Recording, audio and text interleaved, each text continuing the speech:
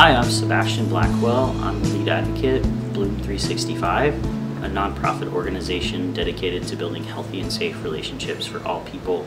Our mission is to prevent teen dating abuse before it starts.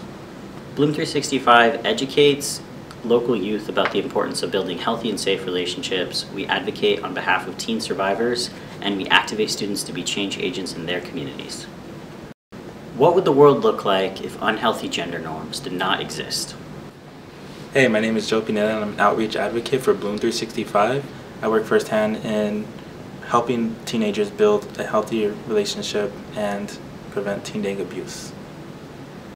At a local school here in the Valley, I was talking to the teens and a student came up to me after and he said, Sebastian, is it okay if I cry? And I was taken aback for a second and I was like, what do you mean?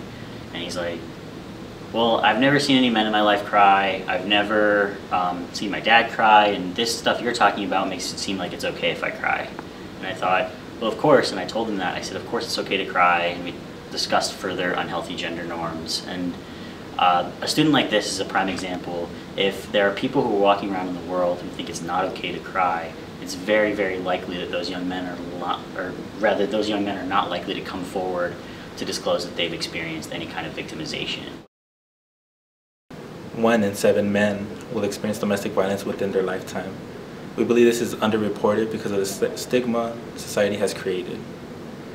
Bloom 365 is working to impact culture through our 7-dose program where we talk about unhealthy gender norms and toxic masculinity.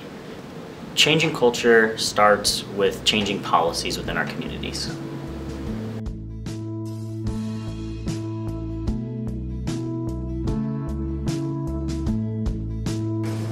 Bloom 365 está aquí para crear un futuro mejor para los adolescentes.